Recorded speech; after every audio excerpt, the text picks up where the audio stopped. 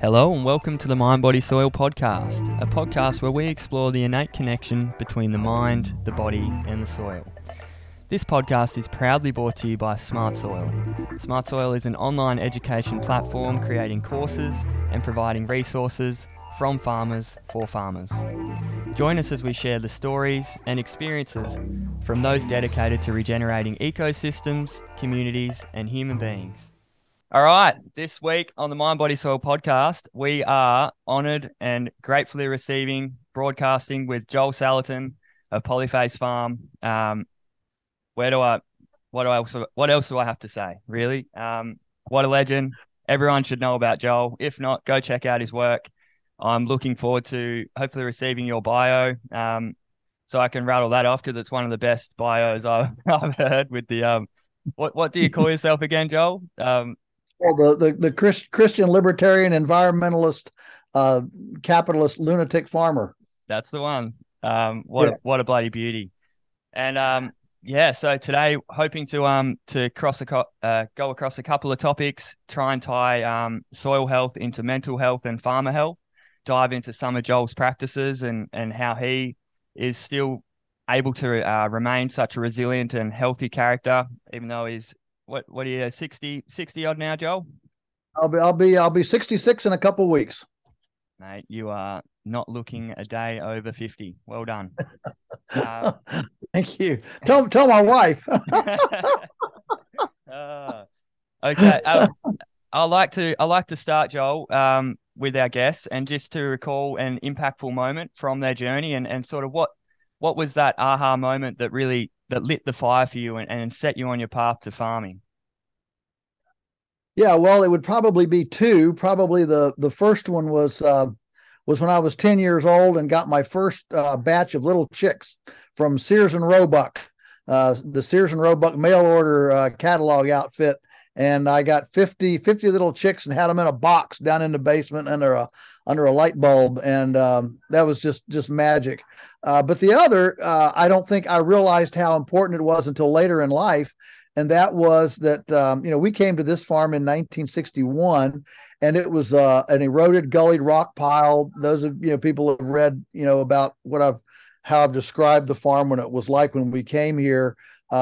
It was cheap. It was the armpit of the community. And we tried to plant vegetables in the garden and it was just clay clods and, all of this. Well, my grandfather, my dad's dad, lived in Indiana and he was a very early adherent of Rodale's Organic Gardening and Farming magazine. He had a big compost pile, had a little flock of chickens and he had this very large garden. It was probably a quarter acre, which is a pretty good sized garden.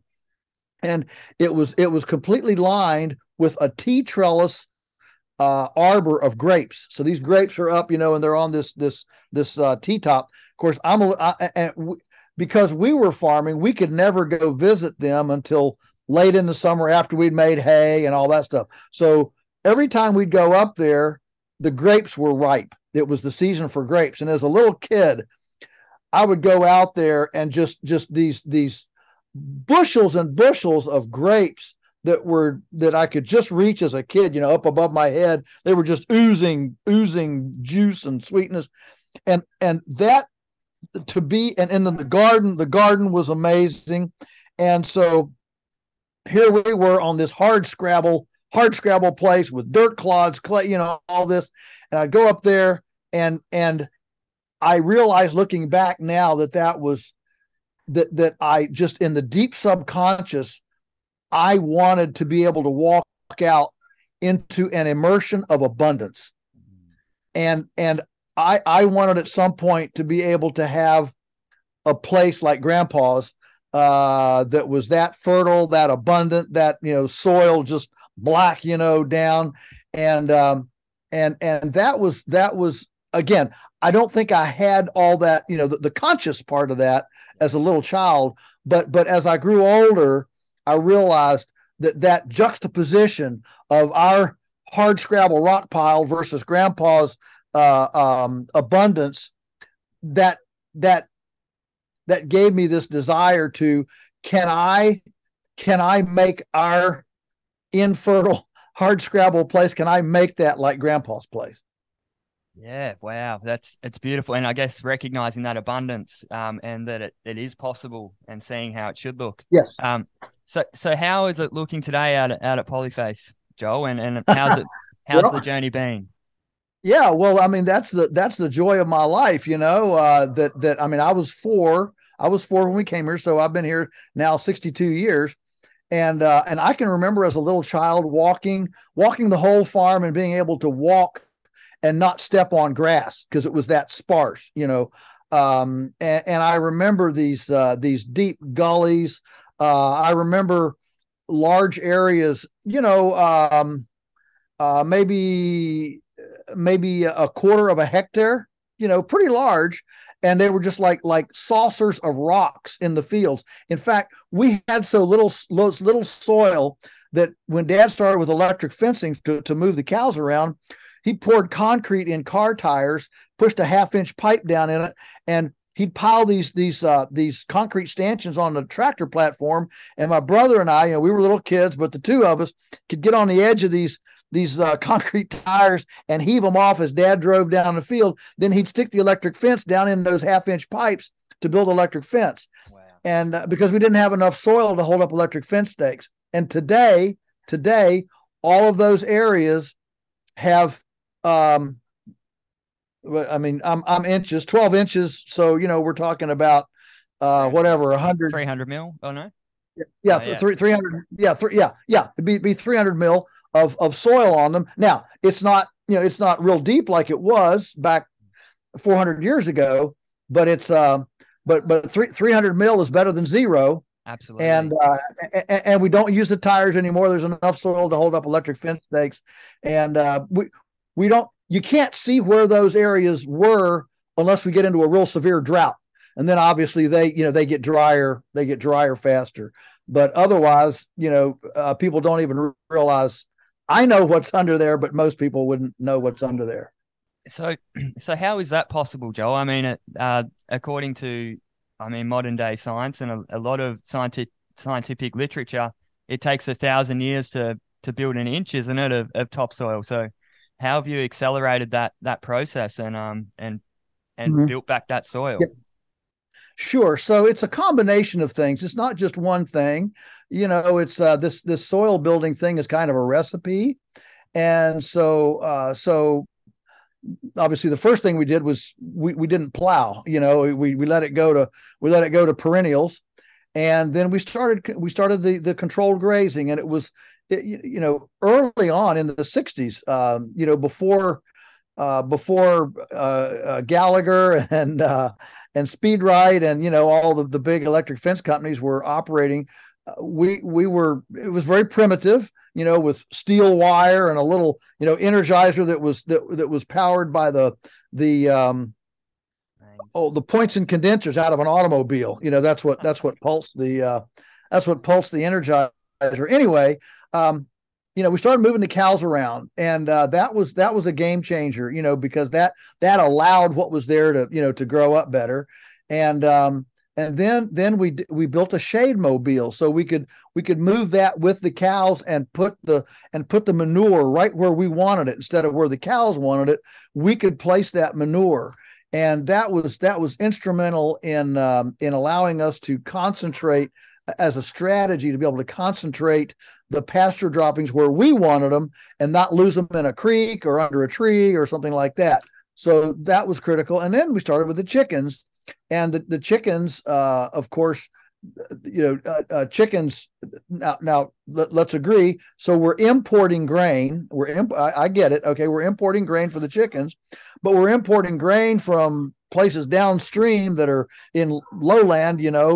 That probably has some of the soil that washed off our place, back years ago. And so the chickens start running on it. And then the final thing, a big game changer, a really accelerator, was when we started toward composting. And we started doing composting in a big way back as early as 19, I don't know, I was maybe 14 or 15 when we went and bought our first wood chipper. So this would have been the early 70s.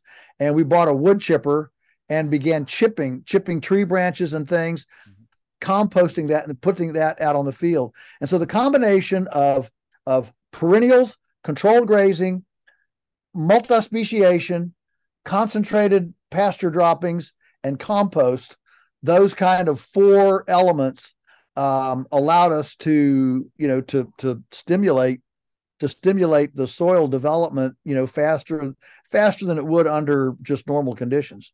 Absolutely. And like you say, I love that you said it wasn't just one answer, because I think a lot of the time nowadays we're looking for that silver bullet, but it always is a diverse range of things. So thanks Yes. for touching on that. And back in those days, Joel, I mean, who inspired you to start moving the animals like that? Were there any influential figures around? I mean, we had Boyson and folk like that. Sure. My dad got a hold of some voisine stuff early, very early, and that is still, grass productivity, voisine. That's still kind of the Bible of this grazing management movement.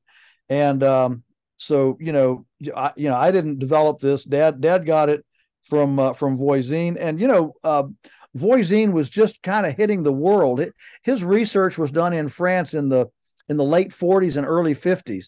So when we came here in 61, he was just hitting on the world stage, is what I'm getting at. He was more popular then than he was through the 70s, 80s, and 90s. Now people are rediscovering him, but at that time he had a lot to offer.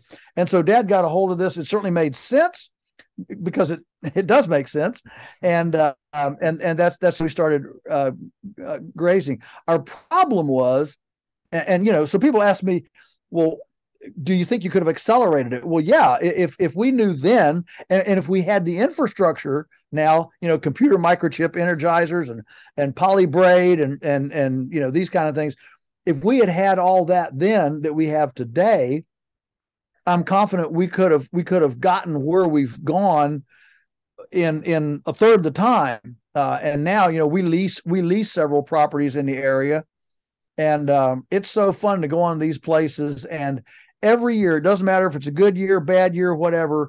Every year when we go on, in the first year, we double their production, double it.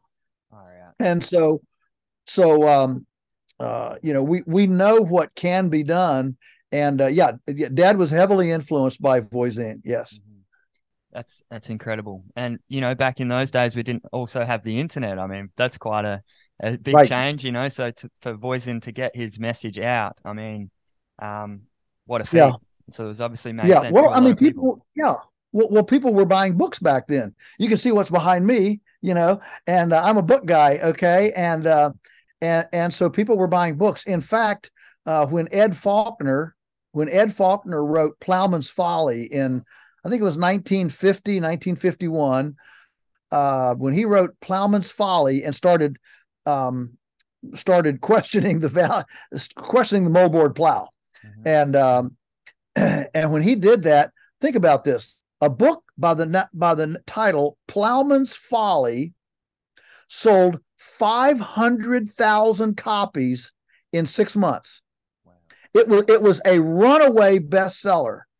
But of course, at that time, America, the U.S., had 10 times as many farmers as we have today. So that the client base was quite large. But imagine a book of that title selling 500. I mean, you couldn't sell that many in the whole world today.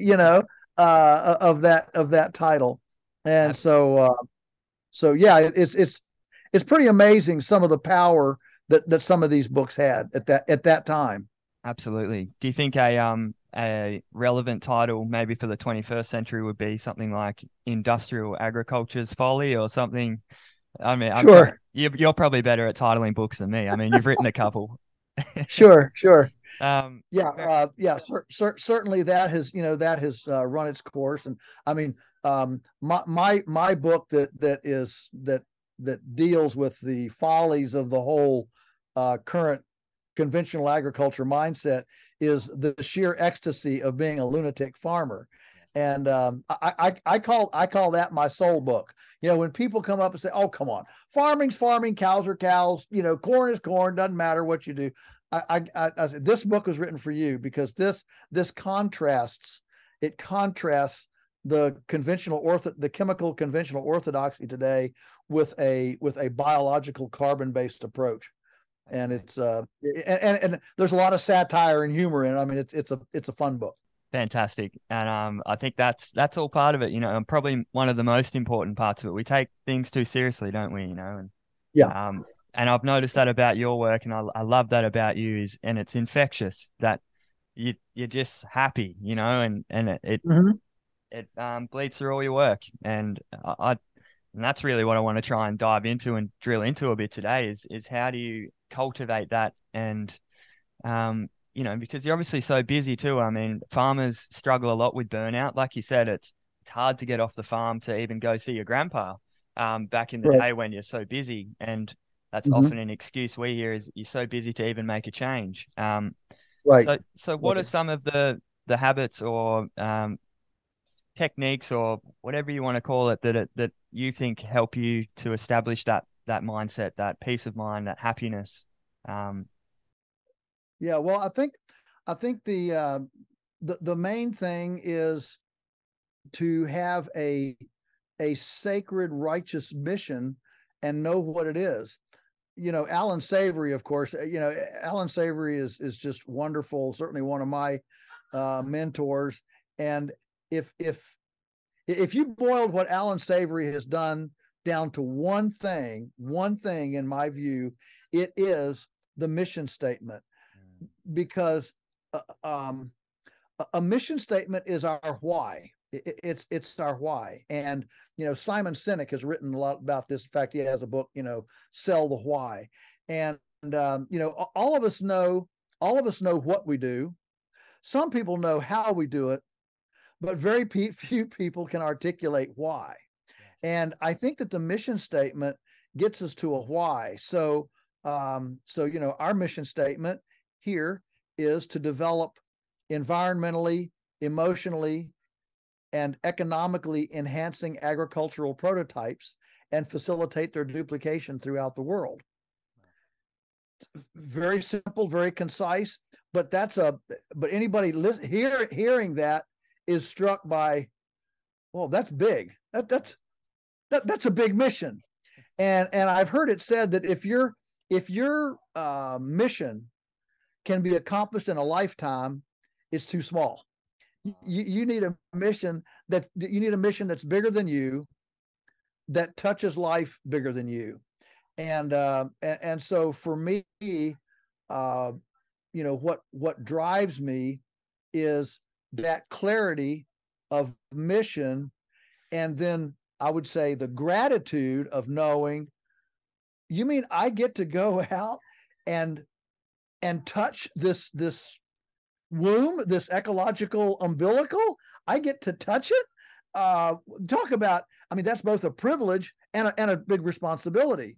But to be able to go out and just jump in off the back porch and immerse in this abundance, and as a caretaker of this that's so bigger than me, is a wonderful thing. And I think too often farmers see themselves as, well, I've got to feed the world, or I've got to, as some sort of obligatory thing. And of course, the agriculture experts push this. They push this agenda.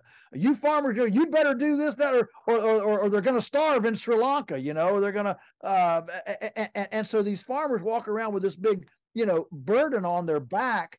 That's an incredible. It's an incredible hindrance, isn't it? Yeah, it is. It's a It's a weight. It's a weight on their shoulders. And so one of the first things that I like to do when I talk to farmers is you know what? You're not responsible for the children dying in Bangladesh. You're not responsible for the kids that are suffering in Kenya. Nobody in the world is starving because there's not enough food. What you're responsible for, number one, you're responsible for your earthworms. You're responsible for the sunbeams that are hitting your farm. Are they being converted to biomass? Or is a leaf catching those sunbeams? When a raindrop falls, is the raindrop hitting a blade of grass so it shatters into a mist and comes onto the ground like a gentle mist, or is it pounding on hard rock like a bunch of bombs being dropped by fighter jets? Those are the things. If you can get out from under this political obligatory burden and just see for a moment the privilege, the responsibility, and the opportunity of caressing our ecological womb as if it's a lover. Farmers are told all the time that nature is a hard partner. There's grasshoppers and there's drought and there's hot and there's cold and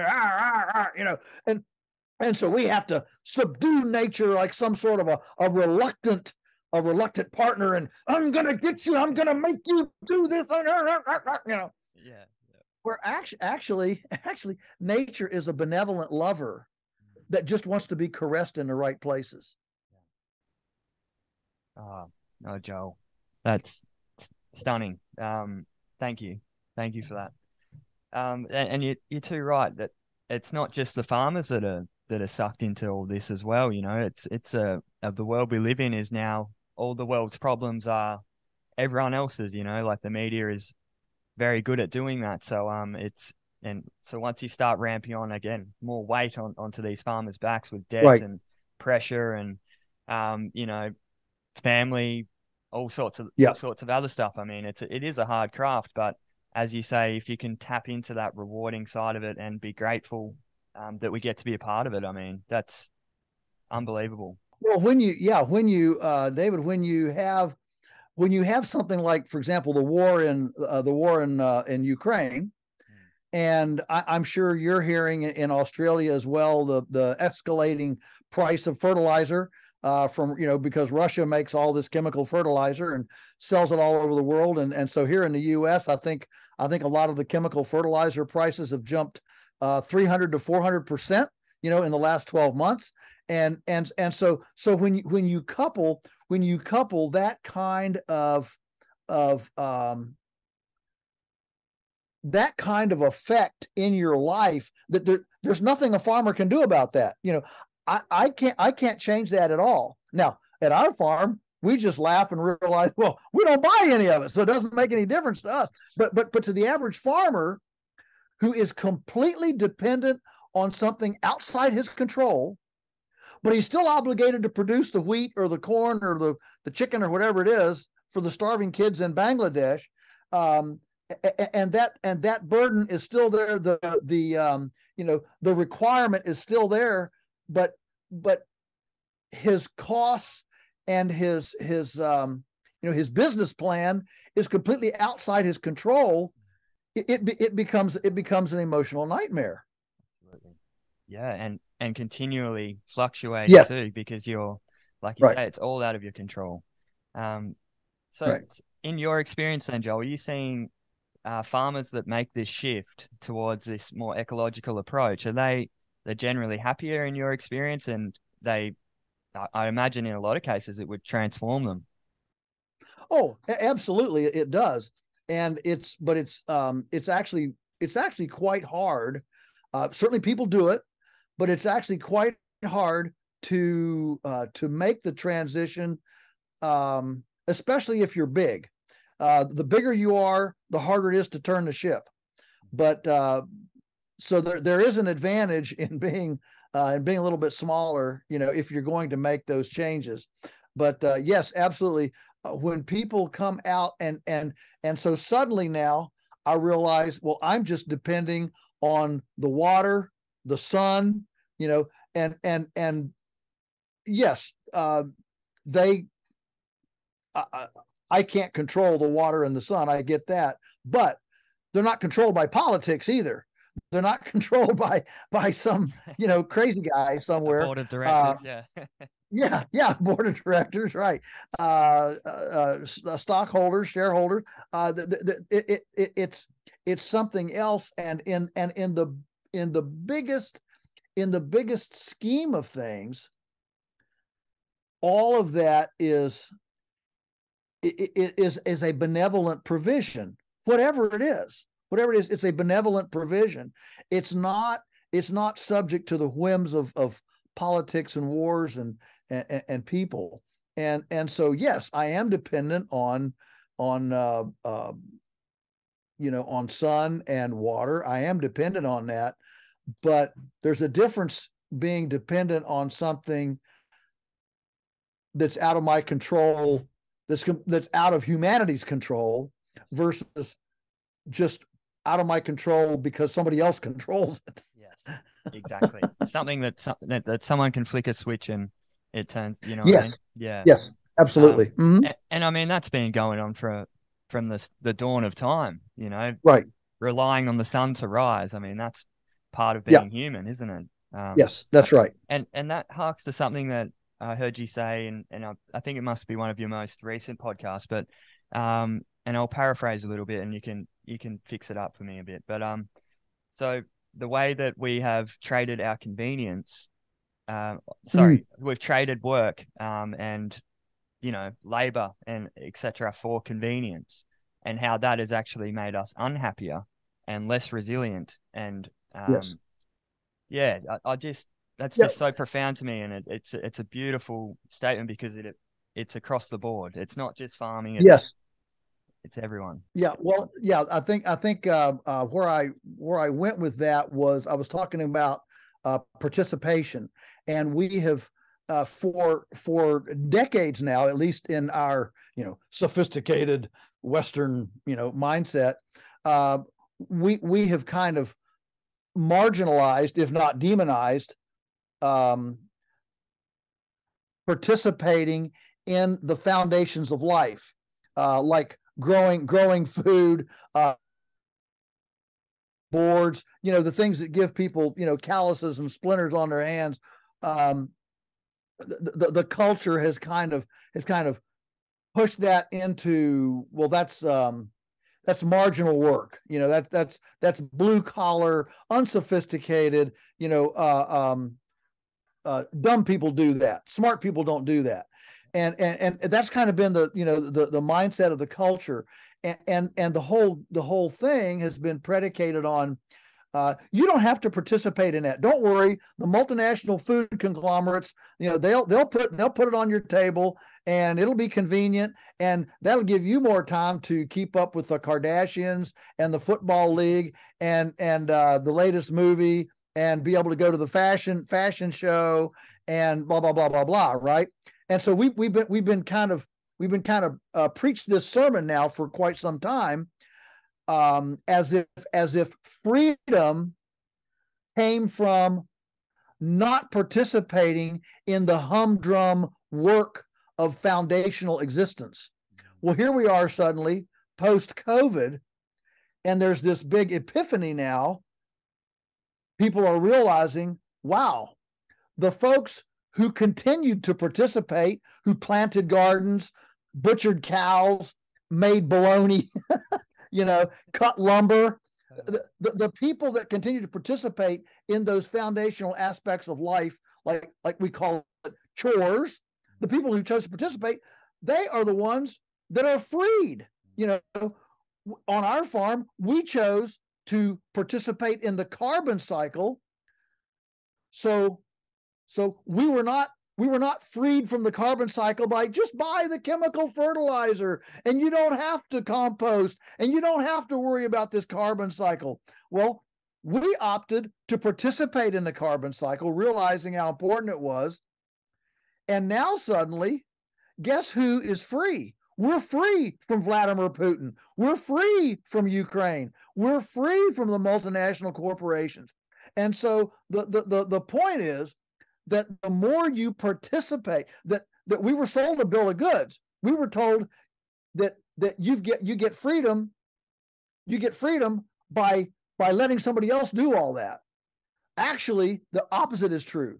True freedom comes by actively participating in these fundamentals of life.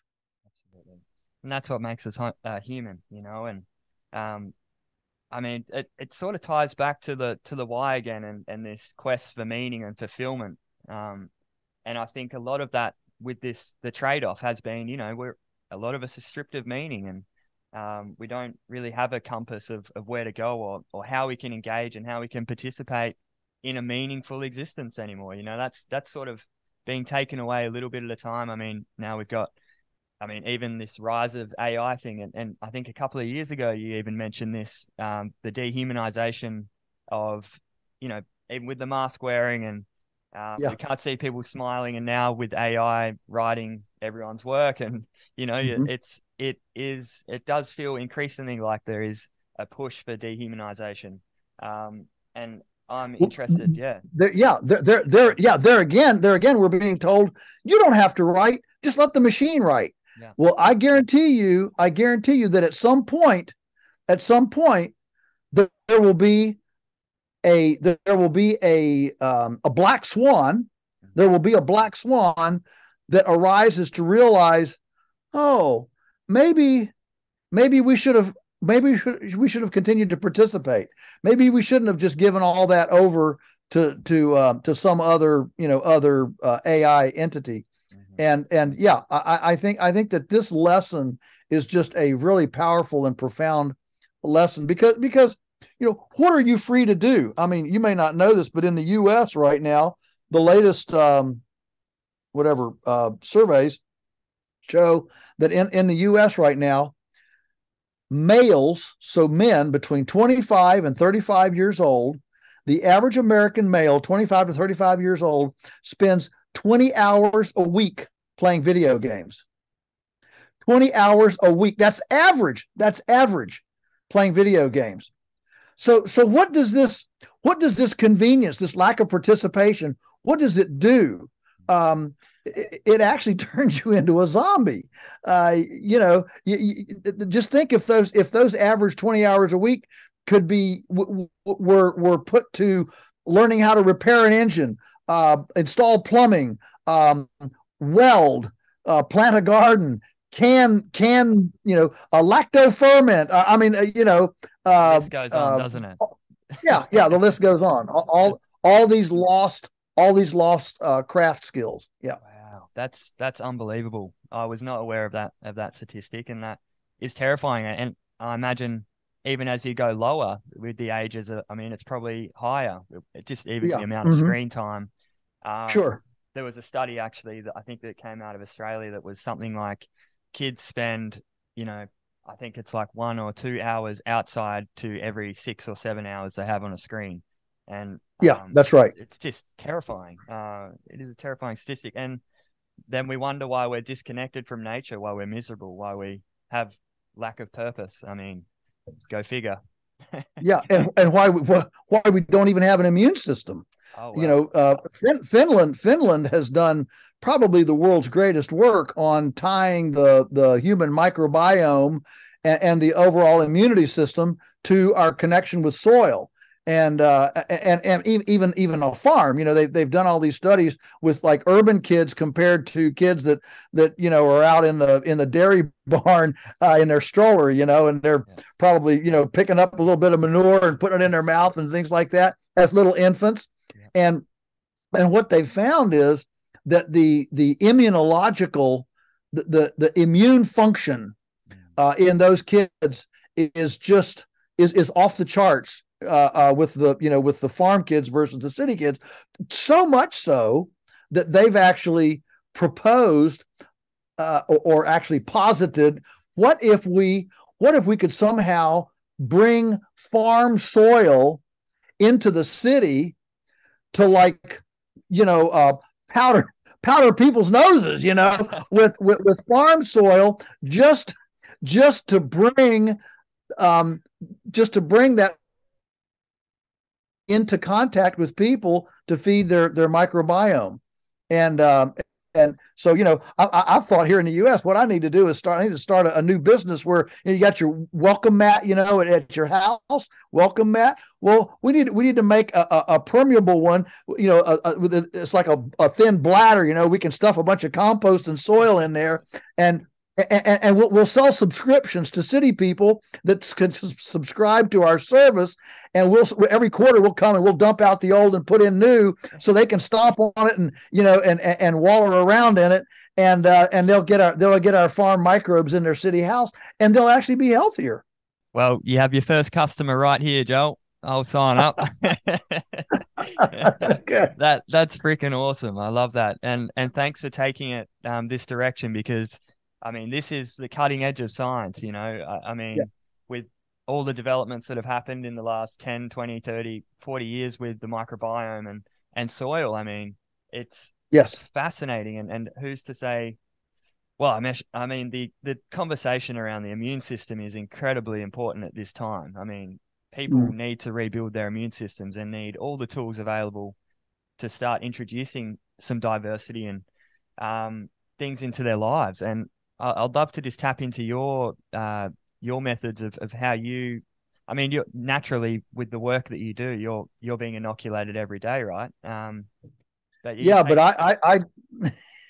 I inoculate on steroids. The people who know me know that I routinely drink out of the water tank with the cows. Yeah. And I know the cows are on this side, I'm on this side. And I drink. I mean, there might be some cow snot and some drop blades of grass in there, but I just get right down there like a cow and drink out of the cow tank. And I've been doing that for years, and I honestly believe that really helps. I don't use antimicrobial soap. I was just out and stoked it's cold here. We're in the winter, so I just stoked the wood stove out there, and came in to eat supper, and I purposely didn't wash my hands with soap. I cleaned the basic stuff off with just water, but I'm sure I've still got some some wood stuff in there. Might have some termites or whatever, termite poo, whatever, and I mean, this is I mean, I'm not talking about just being filthy, but I am saying we need to understand the two things that are both paramount and identical in the microbiome is diversity. How much diversity is in your microbiome?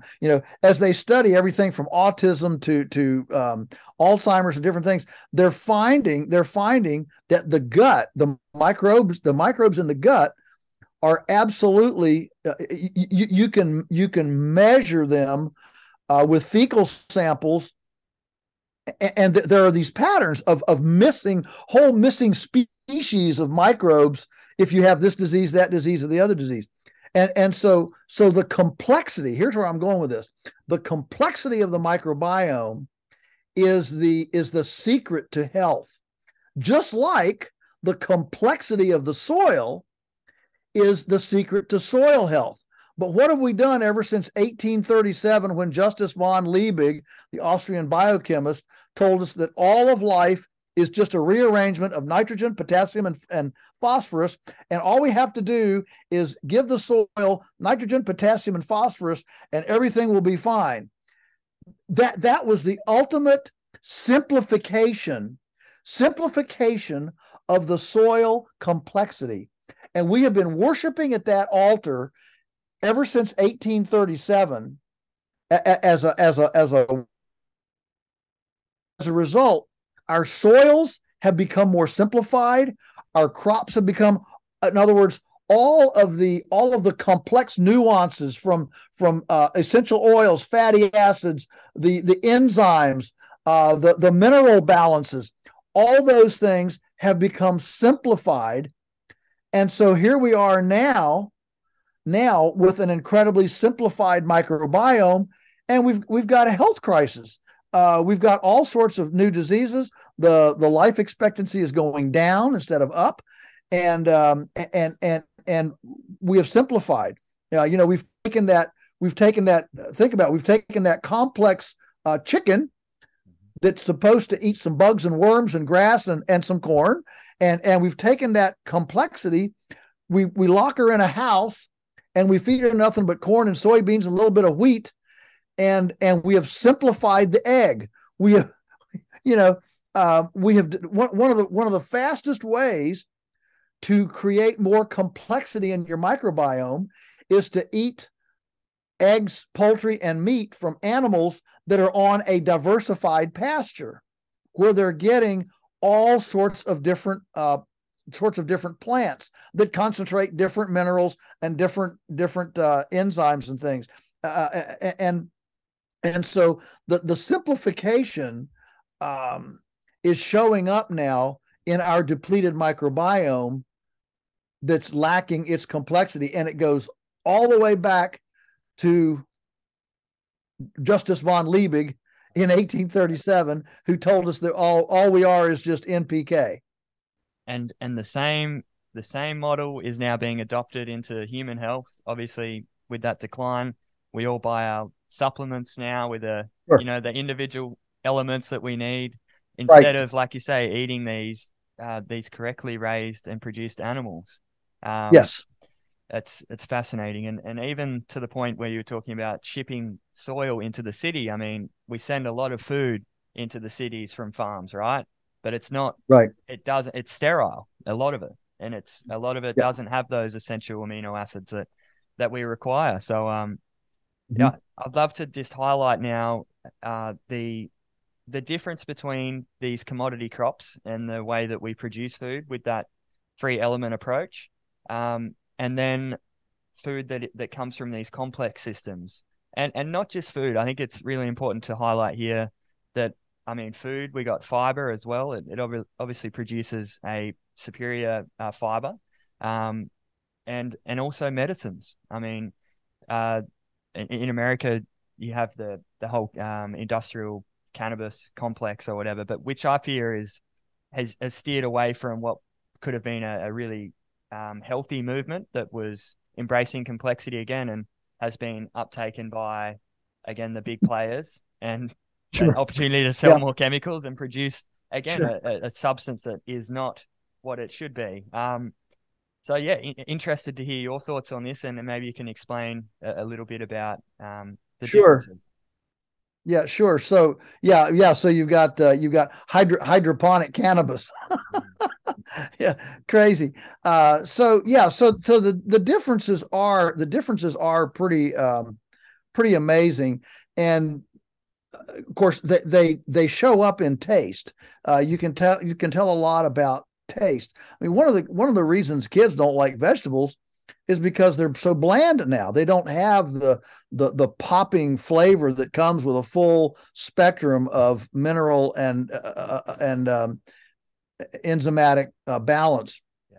So we actually participated in a test where here in the U.S. where they asked 12 of us in the country that did pastured eggs, for example, to send them to a lab to get nutrient testing. I think they tested 12 nutrients. I'll just take one: folic acid. Folic acid is really, really important for pregnant women. But it's just an essential fatty acid. And so the official U.S. Department of Agriculture, nutrient analysis, is on the egg carton, when they put the nutrient labeling on there, the egg has, according to the USDA, has 48 micrograms of folic acid per egg. And so ours averaged, ours averaged 1,038 micrograms per egg. Yeah, so, these are not little 10% variations. These are multiplicative values of difference. Like in beef, grass finished beef has three times or 300% more riboflavin than grain finished beef. Conjugated linoleic acid is what gives the elasticity on the synapses at your nerve endings. It keeps those nerve endings real supple, Mhm. and it only takes about 2 to 3 weeks of grain feeding to chase all the conjugated linoleic acid out of the body of an herbivore.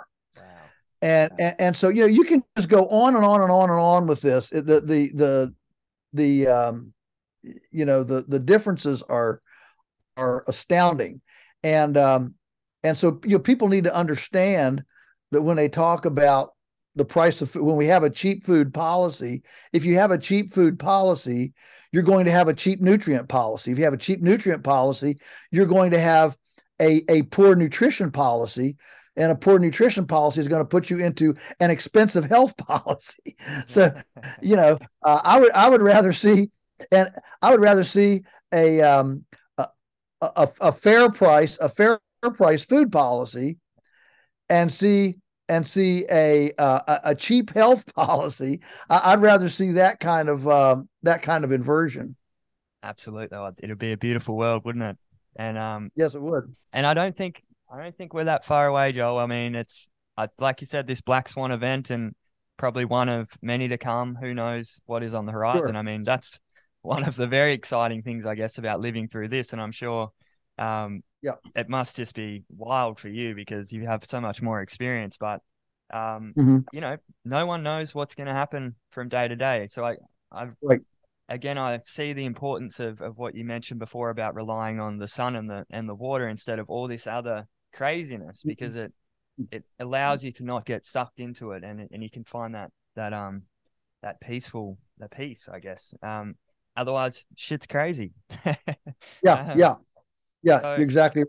yeah, I just wonder, what's next, and what we in terms of policy. I mean, what would you do in terms of how do we flip that on its head and install something like a cheap health policy and a fair price food system? Yeah. Well, the most important thing we could do to get there is just to get the government out of agriculture and healthcare. Mm. Uh, and so,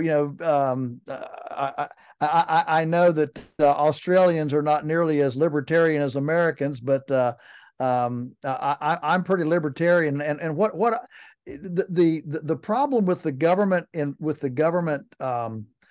involvement in these things, whether it's agriculture, healthcare, or whatever, the problem is that what you have then is an official. They pick official winners, and so when official winners get arbitrarily picked, Adam Smith in The Wealth of Nations wrote about the invisible hand of the market. The invisible hand of the market, moves things, and so I mean, just think a minute about how information about DDT, for example, DDT came out of use long before the government banned it, long before. Uh, and so what happens is that when you have policy and you get the public largesse, all the taxpayers' money, and funny money that's just printed out of thin air. When you get all that and you start throwing it at certain things, they will never be truly innovative things, because they will only be things that satisfy the powers that be. And so it's I'm thinking here today. Today it was just announced that the U.S. has agreed to sell 20 F-16 fighter jets to Turkey. Well, here we are sending billions of dollars to Ukraine, and the biggest problem Ukraine has is these Turkish and Iranian made drones that come into Ukraine. And so we're sending over billions of dollars to help them, and then we send a bunch of fighters to Turkey. It's just nuts. It's just nuts. And so what I would like to see is, I would simply like to see the marketplace be responsible for where we go. Now, a lot of people say, well, the average person isn't gonna. Well, wait a minute. Right now, the average person gets hit every day by all sorts of narrative by intellectual, government accredited people that plant a narrative. Yes. And if I could just go head to head with Monsanto, for example, if I could just go head to head with Monsanto, I think I would win that argument. But I'm not going head to head with Monsanto. I'm going head to head with Monsanto and the U.S. Department of Agriculture and the Food and Drug Administration and the land grant universities and the American Medical Association. You know, it's a stacked it's a pretty stacked deck. And so what I would like to see is I would like to see a defunding. If we're going to defund something, let's defund the manipulation of the public largesse to pick winners and losers, and let the marketplace respond. I mean, people desperately want better food, but a lot of time, but you know, the government food regulations, the food safety people make it so difficult for a new player to enter it.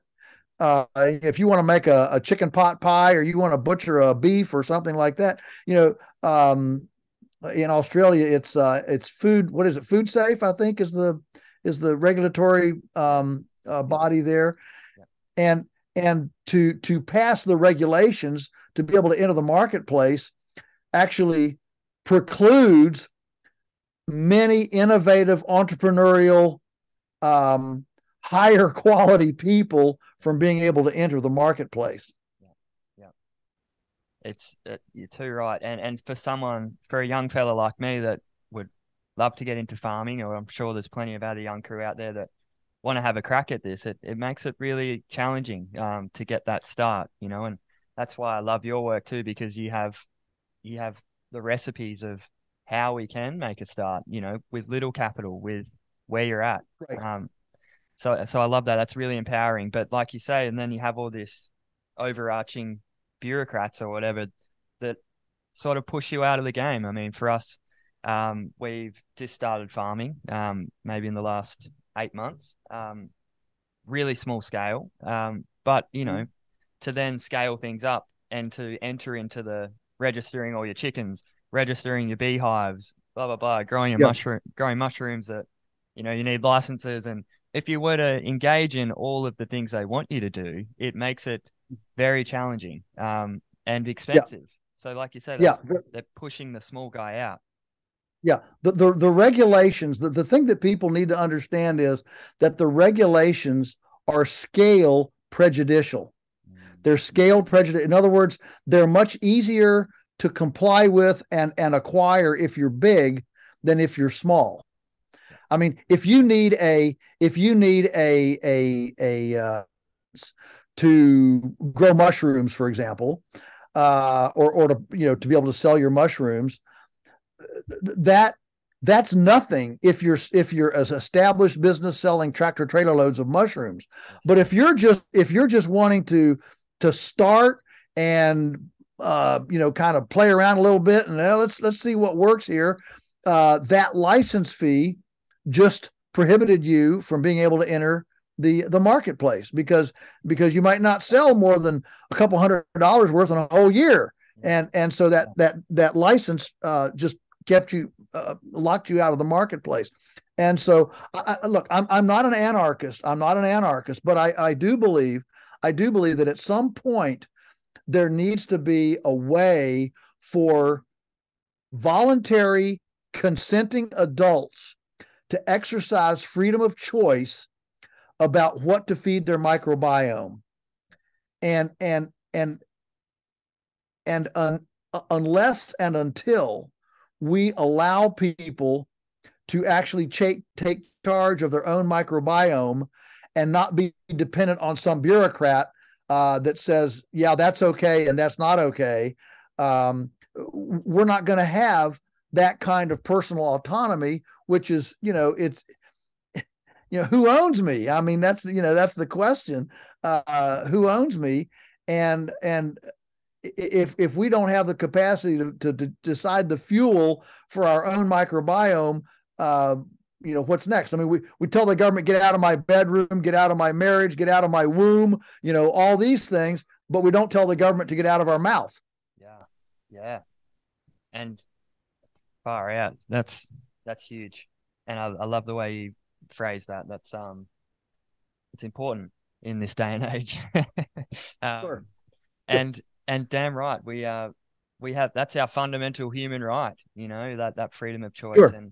And it's influenced across the board in every, like you say, with that messaging and narrative. It's hard to make a decision or to become educated a lot of the time because there's so many opposing arguments, and that's very deliberate, I'm guessing. Yeah, well, I would say, if there's somebody listening that says, "Why, goodness, we've got to have somebody, signing off on this food is safe." What if, I mean, one of the last times I testified down in our state capitol on a cottage food bill, the head of the meat and poultry inspection pulled me aside during a break. He said, "Joel," he said, we can't let people choose their own food. Why, we couldn't build hospitals fast enough for all the people that would get bad food from bad farmers and all this stuff." And the problem is that I can't prove to him that that's not the case. I think he's wrong. I don't think that's true. But the problem is with the licensing the way it is, we can't even experiment to see what freedom of choice would do. Why can't the federal government say, if a locality wants to within their own borders offer an unregulated food transaction ability, and we'll experiment, we'll see. A bunch of people get sick, maybe that's not a good idea. But what if really good food prices came down, farmers were able to make a living easier, and we had happy farmers and we had healthy people, and what if that happened? And so one of our problems right now is we don't even have the freedom to experiment because of all the licensing and the compliance. We don't even have the ability to experiment on innovative solutions, and that's a shame. It's dangerous. It's really dangerous. Sure, it's dangerous. Yeah. Sure, it's dangerous. And I'm not talking about dismantling food safe. If you're scared and you want a federal government inspector to check all your own food, well, go to Woolies. That's what it's there for. All right. Totally. But for people who want to opt out, there ought to be a way for a farmer and an opt-out consumer to get together and interact in transaction. The problem is, you can give away raw milk, you can give away home butchered beef, you can give away homemade butter, but as soon as you sell it, you're a criminal. Well, what is it about exchanging money that suddenly turned it from a benevolent gift to a hazardous substance? Doesn't make any sense. It doesn't. It's backwards. And just to clarify, I wasn't saying that this idea is dangerous. I was saying that the way the system is set up is dangerous. Yes. Yeah. That's right. Yeah. So yeah. For people that are, well, my ideas are dangerous to the system. That's for sure. We need more Joel Salatins. We do. Yeah, there's so much there that I'd love to go into, and it's beautiful, and it's a good idea, I think, just to briefly touch on hidden costs. And I know you touch on it so well. But what is more dangerous, I think, is this, like you're saying, having our food dictated of what we can eat, what we can't, how it's produced. I mean, even as a producer, I mean, if you want to enter into a commodity market, it's quite difficult. You have to then go outside the norm, right? And to try different things. There's little room for experimentation, even all the way down to the way the food is produced. So yeah, that's really interesting. Yeah. If you're gonna raise, for example, if you're gonna raise chickens for a commodity, for the commodity program, or pigs or whatever, the protocols are pretty specific. If you want to use a probiotic instead of an antibiotic, or if you want to use vinegar instead of antimicrobial chlorine, That's not acceptable. It's not acceptable. So the system is highly regimented, but we all know that the breakthroughs, the answers to the world's problems always come from the lunatic fringe. They come from the innovators are all around the lunatic fringe by definition. The status quo, the powers that be are always about maintaining their own power. And people ask me, boy, what if what you did became normal? I said, and my answer is, my lands, if what we did became average, it would completely invert the power, position, prestige, and profits of the entire agricultural and food sector. And that's a big ship to turn around. And so that's one reason why there's so much inertia. There's so much inertia there to make sure that ship continues to float and go the direction it's going. Absolutely. Yeah. And not just the agricultural, but pharmaceutical complex that are Sure. like this now, right? Yeah, And absolutely. and just to unpack that a bit more, Joel, so if people were then having that freedom of choice to eat food that is responsibly produced, then they're going to be healthier. I mean, like you said, I'd like to see or to have the ability to experiment. But I mean, the experiments are happening as well. All you have to do is once you find your farmer, I mean, and you start eating that food, and then you go and eat something from Woolies, it's not the same. Yeah, My that's wife, she never used to eat meat, and then I started saying, well, try some of this, from a regenerative farm, and now she won't eat the lamb from Woolies, but she loves the lamb from a regenerative farmer. It's that instinctual right. taste response, like you mentioned earlier, I think, and Yes. it leads us, it guides us to eat more of what is good for us. Absolutely. Yeah, your body knows, it knows what it needs. We had a little boy in here a couple of years ago. He was I think 6 or 7 years old, very, very small. His mother was very worried about him. She said he's just such a picky eater. He just won't eat anything. And she'd had him to the doctor and all sorts of things. He just was extremely, extremely small, and she was quite worried. And she bought a couple dozen eggs, and I said, try those with him. And she called me back a couple of weeks later, and this little 6-year-old, she said, I can't fill him up. He's eating 6 eggs at a time. And what it was, he was starved for nutrition. His body was starved for nutrition. And when he got some good nutrition, it came alive. And so, those things happen. I had a neighbor that had sheep, a flock of, I don't know, 200 or 300 sheep.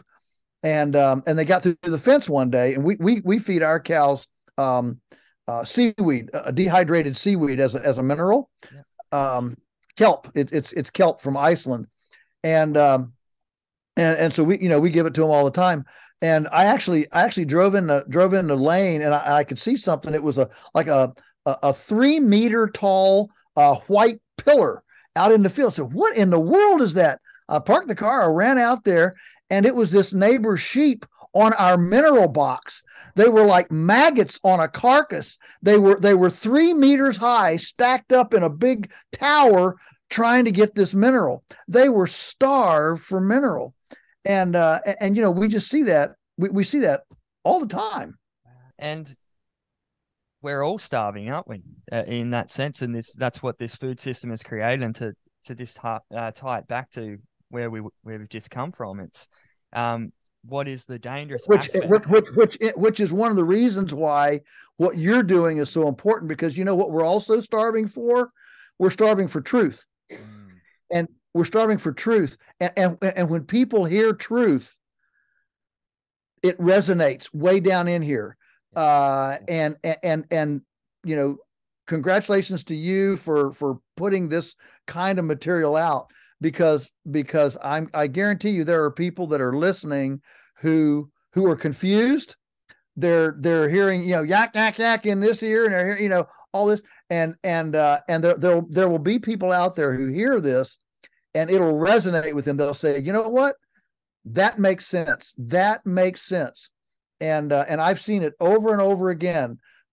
People are searching for truth because there's so much untruth in the world right now, and they're searching for it. And thank you for offering that platform for people. Yeah. Thank you, Joel. That means a lot. You're damn right.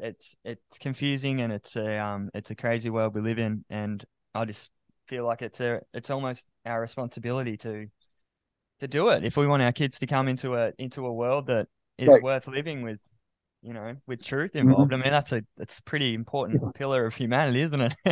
Yeah, Truth, right? I would say so. Oh Yes. man. And so in this time post COVID of so much division, a lot of people are still carrying around a lot of shit that has been not necessarily Mhm. created on their own accord. How do we heal? How do we heal from this, and how do we move forward and build something better? Yeah. Well, first you have to. So, I during the height of COVID, when it was all masked and locked down and draconian, um, I came up kind of with my own recipe uh, I presented, what if instead of looking for some sort of a jab, a shot of some sort, what if we just took a month as a nation and said, you know what, we're going to concentrate for 1 month on building our immune system. Let's just concentrate for a month on building our immune system. Let's see, what would that look like? Well, let's see. Well, maybe it would look like we're not going to drink any Coca-Cola, Mountain Dew, and Dr. Pepper. We're not gonna drink any high fructose corn syrup sodas, for a month. We can start there, and then we'll actually cook at home. We're gonna get rid of the hot pockets and the TV dinners and the squirtable squeezable Velveeta cheese, and we're actually going to cook our meals and from scratch. Okay. Let's see, what else would it be? Maybe we ought to drink a liter of water a day because everybody's dehydrated, Mm-hmm. and we need more water. So let's get some water.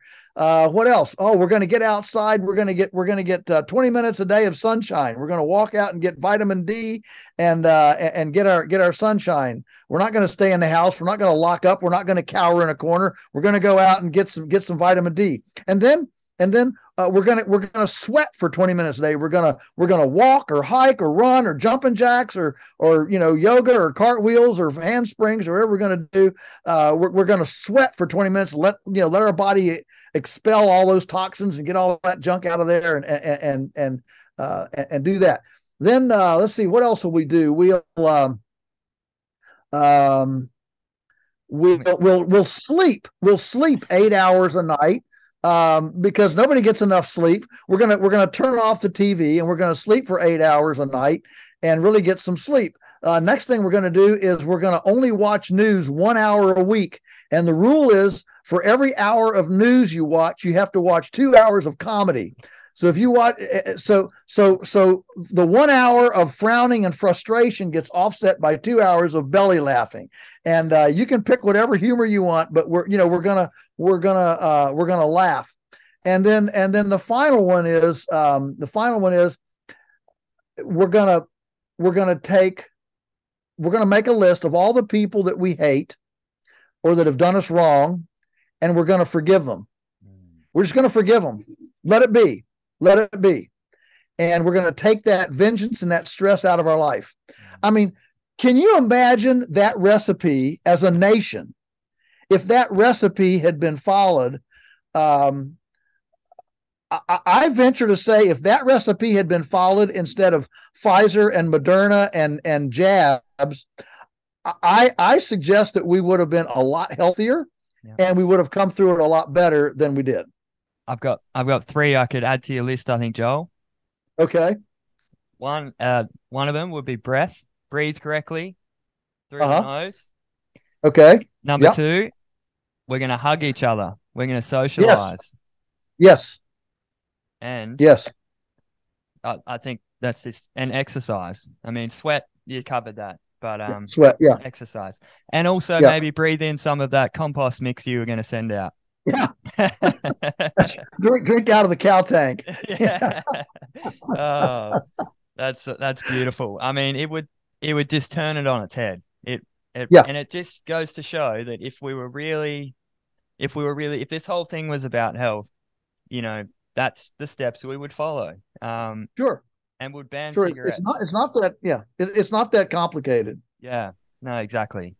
Um, wow, that's awesome. So one thing that is mentioned a lot in this whole regenerative space is the ability to build community out of farming and to create little hubs or nodes of places for people to come to connect to get good food, to get inoculated, to drink from the cow trough, Mhm.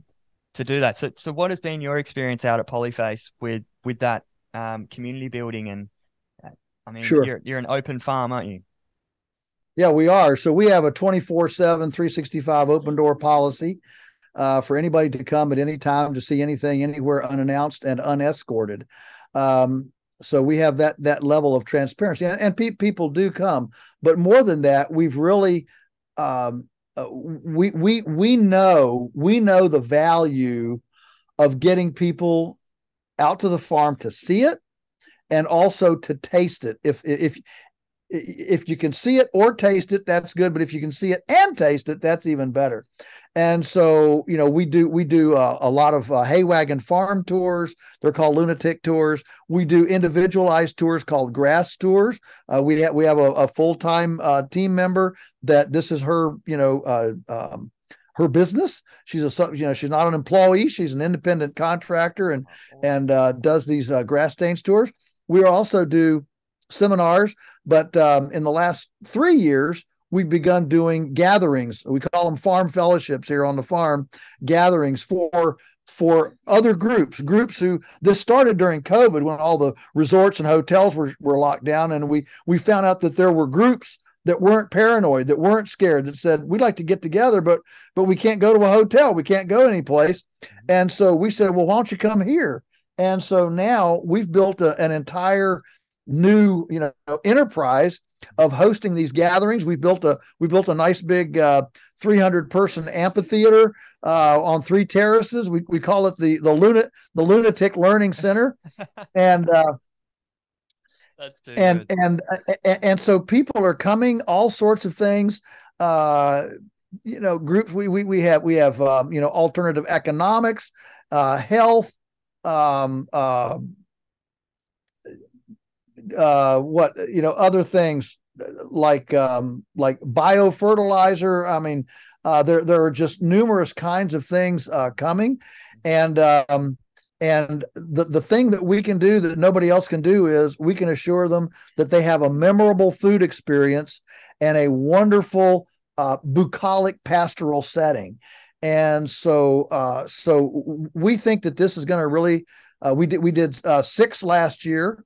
We're going to be doing 6, maybe 7 this year, and they're these are big deals. But boy, do they build bridges to the urban community. They build bridges, and that's what we desperately need now. We need people to come out, get out, and immerse and interact in a clean rural setting, just to whatever renew their minds, if anything else, besides all the physical and breathing in some good bacteria and pollen, and listen to the birds sing.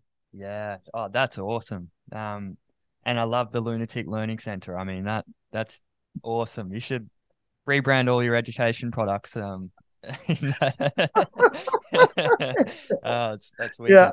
So so what's the outcomes that you're seeing in these fellowships of people? I imagine they're excited anyway during that time to Yes. just come and be together. But how Well. are they leaving getting more than they bargained for? What Oh are you, yeah. yeah. Yeah, they're leaving on cloud nine. They really are. They're well. I mean, during the COVID break thing, I mean, they just levied. They had not been a place where they didn't have to wear masks. They hugged, and we, David, we took, actually, as a business, we took a lot of heat locally. We actually lost restaurants, we lost customers. It was very partisan. Polyface doesn't care about health. Polyface doesn't care about people's well-being, and so we actually took a hit on some fronts through this, but it also endeared us. It endeared us to the 37% of Americans who have refused to get vaccinated, and that's not the majority, but it's a pretty big number. And 37% of Americans, that's enough to build a business on, and so we're happy for that, and they love us, and yeah, it's built all communities where people get together, and they exchange emails, and what happens when people get together, and so it's just become almost a tribal thing. I found another person that that hasn't bowed to the government. Yeah, and that's it, and that's that truth bomb, or that truth resonation, I think, that you mentioned before. It's people are attracted to it, they're drawn into it because they feel it. Yeah. That's amazing. That's yeah, really, really cool.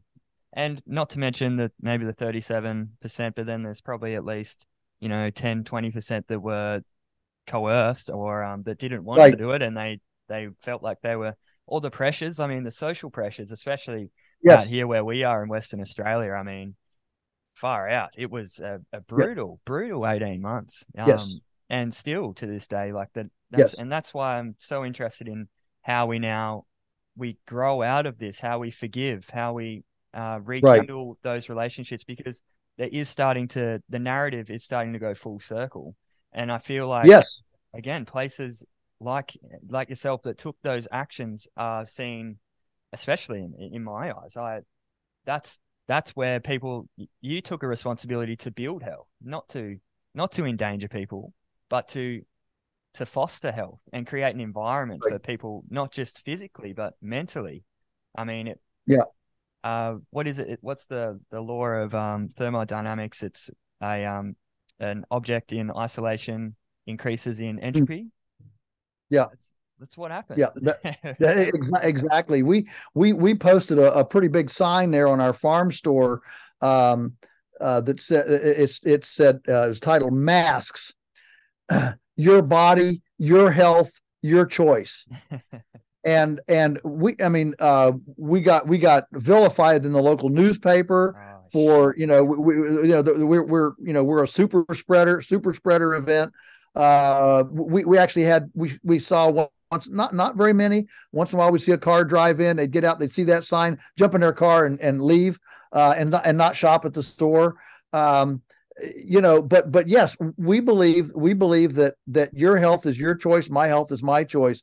I'm not responsible for your health, you're not responsible for my health. See, the problem is, think about this philosophically. The problem is, if I'm responsible for your health and you're responsible for my health, then you suddenly have a justification. In fact, you have a mandate to keep me from participating in risky behavior according to your idea of risky behavior. Well, I think feeding your kid three Cokes a day is risky behavior. Okay, so risky behavior is actually a very subjective thing.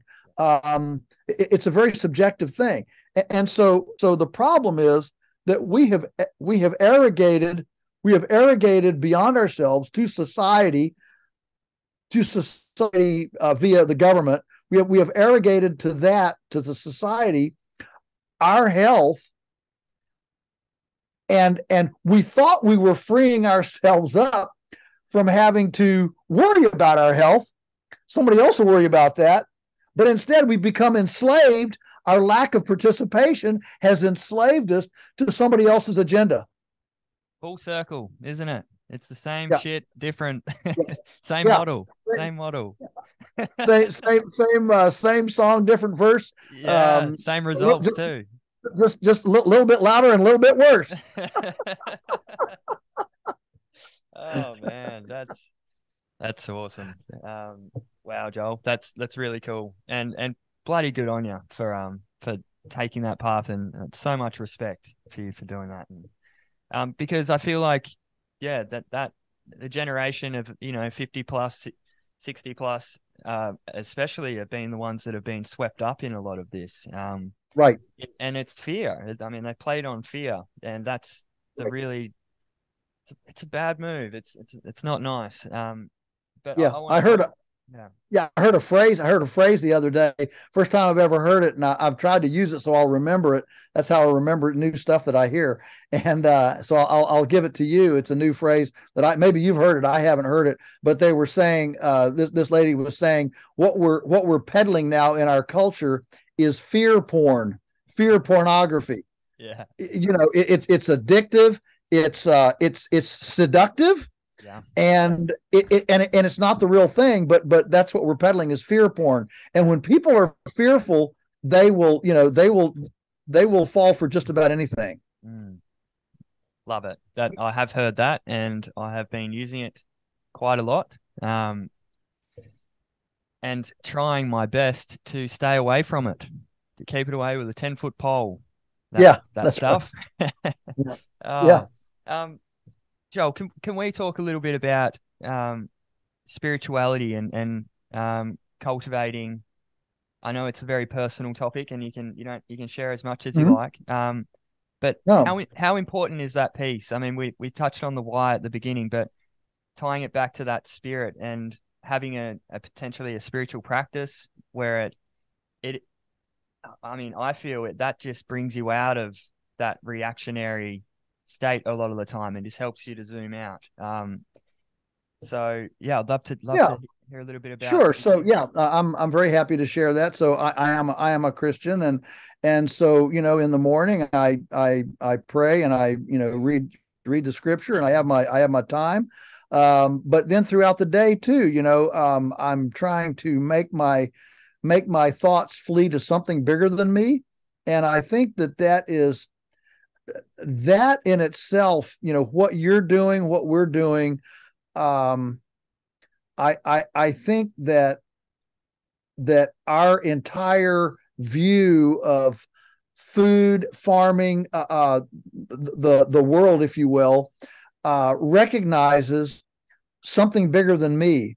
The industrial conventional agriculture complex is all about trying um, to humanize the divine, to take what's bigger than me, and um, make it understandable, b, manipulate it, uh, c, impose my will on it, rather than me looking at something that's beautifully, fearfully, wonderfully designed, that I had nothing to do with, and saying, what's that template, what's that pattern, what are those platforms, and then conforming my farming into that was here before me.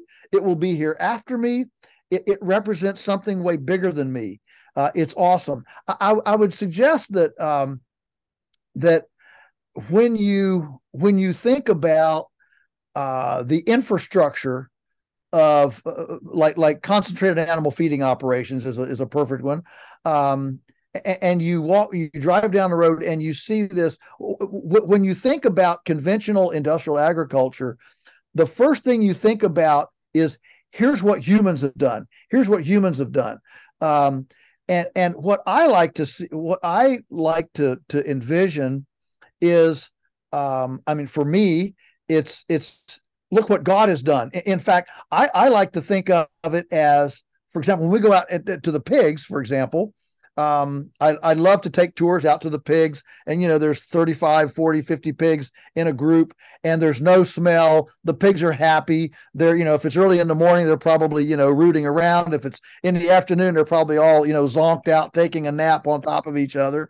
But anyway, I like to stop the group and say, now, if you were driving by here at 70K, you wouldn't even know there were pigs here.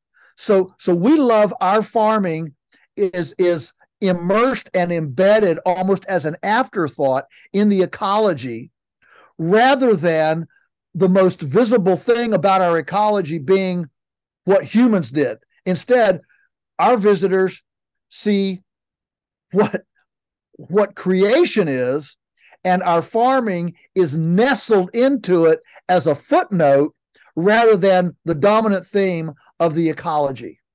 Wow. That's really beautiful. That's a really nice outlook on life, and that explains why you're so happy. Yeah. And Yeah. I see the creation and God thing, I mean, interchangeable with nature, or the creator. Right. Because it's bigger than us, and it's that Sure. sense of awe that is Yes. that builds that respect, I think, for that Yes. environment. Absolutely. But also appreciating that we're a part of that. And Yes. and I think I'd just like to touch on a bit of the agency piece about, because it's you could be led to believe that humans' impact on nature now is nothing but bad, right? Farmers are the ones wrecking the environment, blah blah blah. We just destroy the place, sort of thing. But the exact opposite is true. In outlier cases like Polyface farms, white oak pastures, or these enterprises that, like you say, are nestling into the ecology instead of pushing it aside or killing everything and starting anew. It's fitting into that piece. So, what would you say? Yeah. Yeah. Yeah. So I think the important thing is to start with this understanding that if you're a thinking a person of integrity, you do understand that I could even say most of the human interaction with the ecology has not been good. I mean, look at the man-made deserts. Look at the look at the destruction that civilization has done long before chemical fertilizers. Alan Savory is wonderful on this. He said, we didn't start destroying the earth when chemical fertilizers came along. It was long before then. And my point is that, but obviously I said most. I said not I didn't say all. I said most. So the point is, the average American now, who is well read archaeologically, anthropologically, carries this kind of guilt that, oh my, look at what we did. Look at what we did in Mesopotamia. Look at what we did in India. Look at what we did in in Easter Island or whatever. Okay, look at what we did, and carries this thing that, oh my, I better not touch nature, because if I touch nature, I'm gonna mess it up like my ancestors. So we have an environmentalism of abandonment. We need to abandon nature in order to assuage our guilt, and so we lock up nature. We lock up nature in preserves and parks and whatever, hands off Conservation. And sure. Okay. So I get that. All right. So here's my response. All right. If you need to get down on your hands and knees and repent in sackcloth and ashes, do it. Okay. But let's get it over with. I'm sorry. I repent for everything that my ancestors have done. Now stand up, dust yourself off, and say, okay, now I'm going to use my intellect and my mechanical ability, opposing thumbs. I'm going to use that, and we're going to remediate. We're going to redeem all the damage that we've done. Let's devote ourselves to that. So we come to nature not with abandonment, but with a massage, with interaction and intentional, strategic healing, the healing touch that we can bring. So these hands and these minds that have harmed can also heal. And And that's the key. And so that's the message I bring. And I hope everybody listening to this, I don't know what all of your listeners are like, but I hope that the folks who thrive on making fun of the greenie weenies and the environmentalists and all those a bunch of nutcases. No, you know what? I think the first thing to do is to look at them and say, I get it. I understand. But instead of just being tying yourself up in a fetal position, let's unleash our imagination and creative power, and let's take this abuse and let's turn it on its head. Let's build soil instead of destroying soil. Let's build diversity instead of destroying diversity. Let's build nutrition instead of destroying nutrition. Let's do that. And we have the capability, we have the know-how, we have the capacity, we have the money, we have the resources. And so let's roll up our sleeves and get with it and build a new world. Amen, brother. That's the world we want to live in. And that's right. And that's what empowers me anyway, is that knowing that we have a role to play, that we are engaged in, that we can make nature, we can massage her. That's awesome. That's right. Two more things, Joel, and I'm going to let you go to bed because I know you've got to run early tomorrow. You're heading off to Texas. Yeah. So, okay, number one is I want to just highlight Darren Doherty's work and Polyface film that you guys did back in, what year was that? Oh my goodness. You're catching me off guard there. It must have been Polyfaces. Polyfaces must have come out in, I'm going to say about 2017, maybe 20. Okay. Yeah. Yeah, probably about 2017. It probably is when it came out. So yeah, it's been out for six years.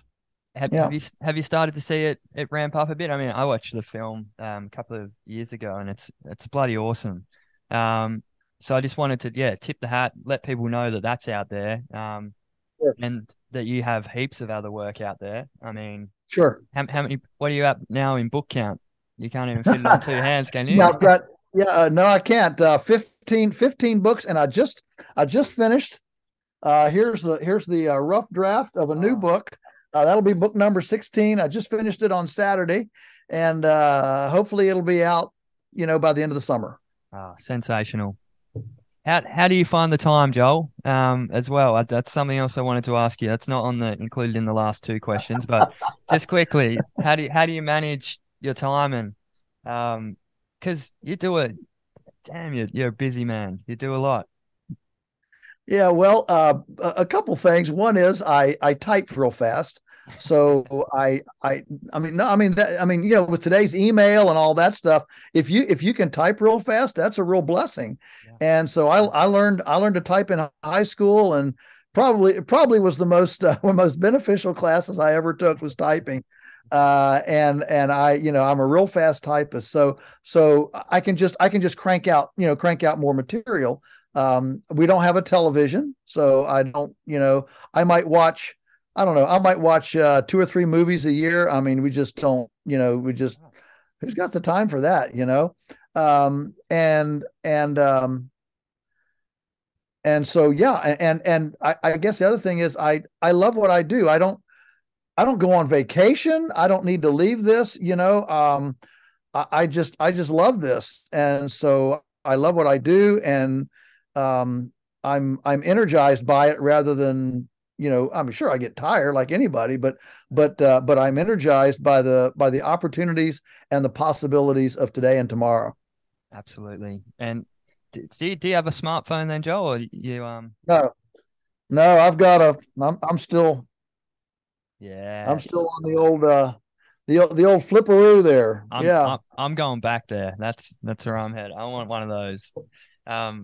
Because again, how much it's terrifying how many hours people spend on the phone. It just catch you off guard, Apple sends through like a notification now telling you what your screen time is, and bloody hell, it's talk about feeling guilty. That's one Yeah. way to.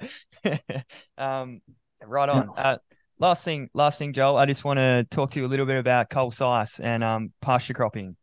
I know it's Hmm. a bit of a left field from where we've been talking about and what we've been chatting about, but so we have a course with Colin. I think we've sent it over to you a couple of years ago. Yes. And yeah, I've heard you talk about it before, and there's not a whole Mhm. lot of you talking about it, but you talk Right. very highly of it. So I do. Yeah. In fact, we did it. We've done it twice here. Now we're not in the grain business, so we don't. We're not growing it for grain, but we did try it 2 years, just growing some summer annuals like Sudex and cowpeas for summer annuals for grazing for the cows, Mhm. and it was fantastic, and it definitely works. We have not continued to do it just because we we feel like with our fertility level, our ability to irrigate, we don't need that kind of summer supplementation, and it's expensive to put in. You got to plant the seed, you got to all this, and so I'm a big believer, and I've promoted it certainly for people who are grain farming. I think it's a fantastic option. Totally, and even just that highlight on perenniality. I know you're big on perennials on your place, and I think that is something that is going to be a huge shift as well in agriculture is moving towards a more perennial, diverse system. So if we can just do that, I Yeah, I mean, think. Mhm. Yeah, I think so. At least for the acreage that Bill Gates doesn't own. I'm confident that whatever farmland Bill Gates owned won't be in perennials. yeah. Or maybe we can get in pasture cropping. We'll see, you know. Maybe. But it's funny though, people get very upset about the whole Bill Gates thing, but the amount of land that he does own is what equivalent to still, I mean, Oh, some of the it's sizes of nothing. the stations in Australia, Sure. it's Yeah. It's nothing. It's nothing. yeah. Yeah. So Yeah. yeah, won't get caught on that, and we'll just keep charging on because That's right. what we do, That's right. brother. And Joe, I'm so stoked to have this chat. And I hope we can chat again in the future. I really want to get to Virginia, so if we come over, Yes. um, we're come Please do. we're gonna make a Yeah. beeline for your place. Absolutely. You're more than welcome. We'd love to have you.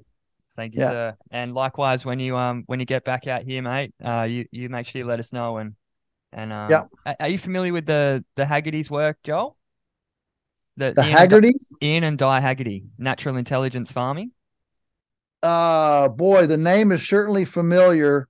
I can't place them right now, but certainly the name is familiar. Yes. I'll send you a Yes. link through anyway. We've been doing a lot of filming and storytelling with them because what they're Mhm. doing is quite exceptional and again that blueprint at scale for healing Right. landscapes.